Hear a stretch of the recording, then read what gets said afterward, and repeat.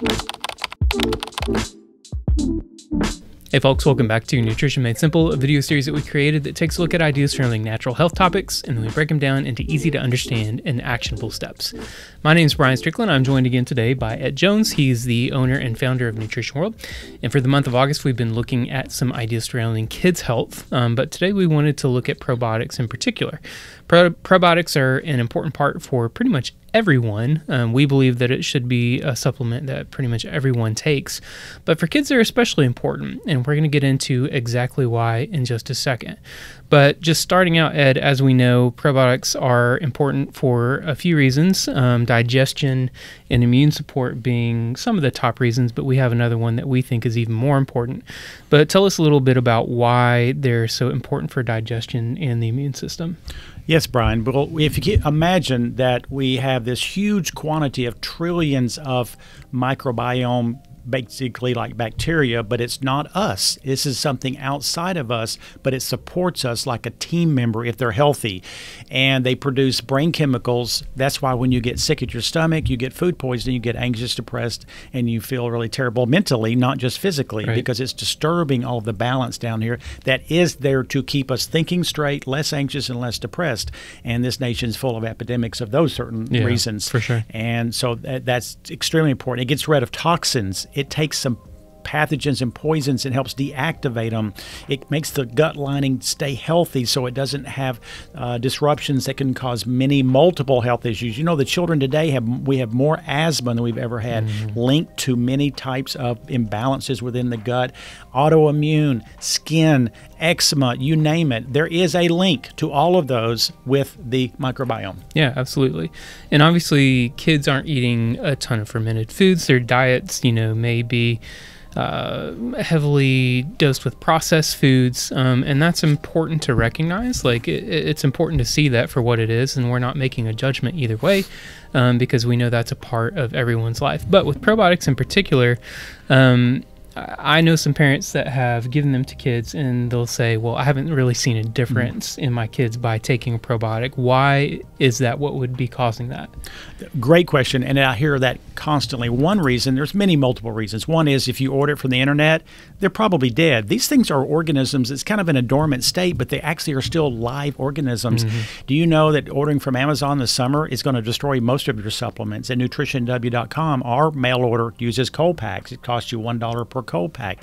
And so you have to be very cautious of how they're shipped, how they're stored. Secondly, brand is extremely important.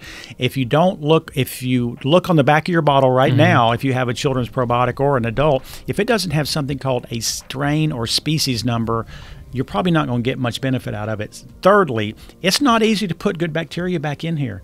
The bad guys, if they are bad or they're neutral, it is hard. It's kind of like planting seeds on Georgia red clay. It's not easy to grow. Right. And we have to keep doing it. We have to keep feeding it with natural foods. See, these things, if they go in, they have to have food. Well, what is that food? It's whole foods. It's fiber. It's prebiotics that comes from really home cooking, basically, or vegetables and fibers and things that many of us just don't get.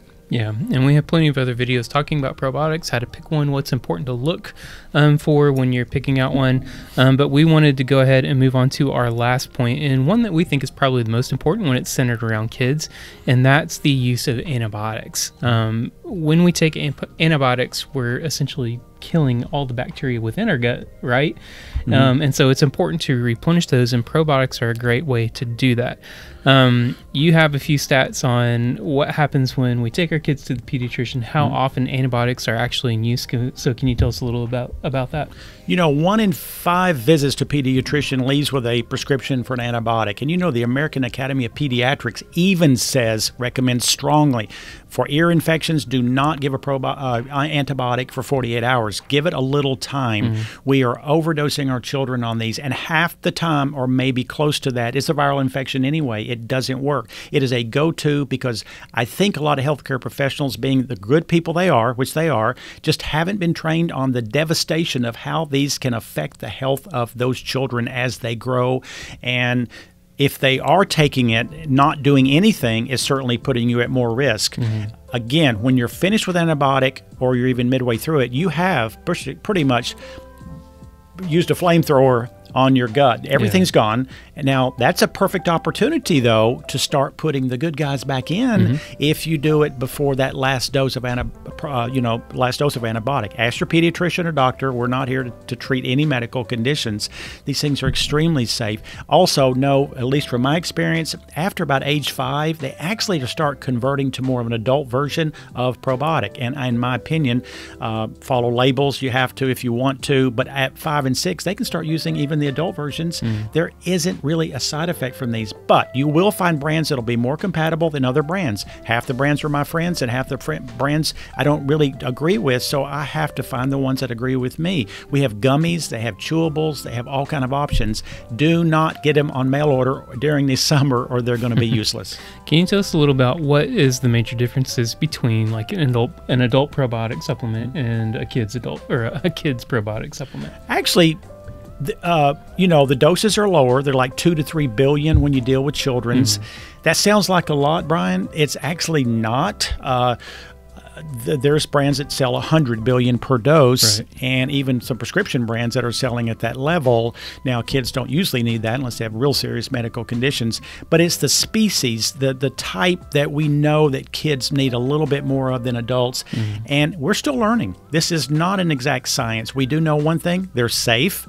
2 is they work if you do enough, long enough, and you keep feeding it with the right foods. It is not, oh, I took a probiotic, so now I'm good. It is a gardening effort. We have to keep planting and feeding and nourishing every single time that we do this. So when you're talking about the right types of food, just give us an idea of what some of those might be.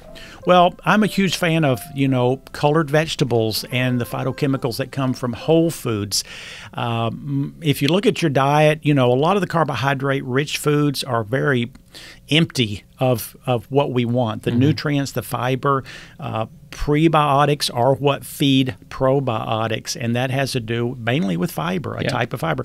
Most of us get about half the fiber we need every day. There are prebiotic powders that you can make for your children and adults. You mix it up, you stir it, you drink it. They usually taste pretty good, and they will feed these guys so that they become even stronger. Without food, they're going to die out. Yeah, absolutely. And most of our children's options are going to be some sort of chewable or a gummy, which is what we have here. These are by Garden of Life. This is by Probulin, which is a great probiotic brand. And this one I was not even familiar with. This is called Probiomed Kids, and it's another chewable tablet that we have here in the store. So next time you're in, be sure to check them out. Of course, if you have any other questions, please feel free to let us know. We're always happy to answer any questions that you may have.